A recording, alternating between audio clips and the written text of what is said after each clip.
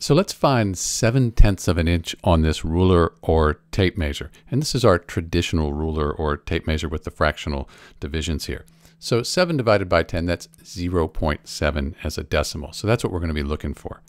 Before we do this though, you can get rulers that are divided into tenths of an inch. So right here we have 1, 2, 3, right here is 7/10 of an inch. So it ends up being about maybe a little past right here on our ruler or tape measure. So with this, you can find it immediately. So if you work in tenths of an inch a lot, real helpful. Even does hundredths. Link in the description if you need one of those.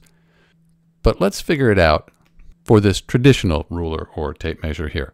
So 0.7, so I've converted the fractions here to decimals. 1/2 is 0.5, and then we have 0.75. So we're close to 3/4 of an inch, not quite there. 5/8 of an inch, this one here, 0.625. So it looks like we're going to be right about in this area right here. So let's figure out what this is here. We have 1/16, 2, 3, 9, 10, 11. This is 11/16 of an inch.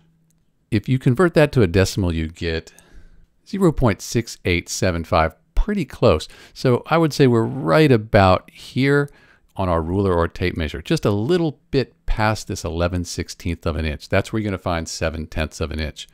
That's how you do it. This is Dr. B, and thanks for watching.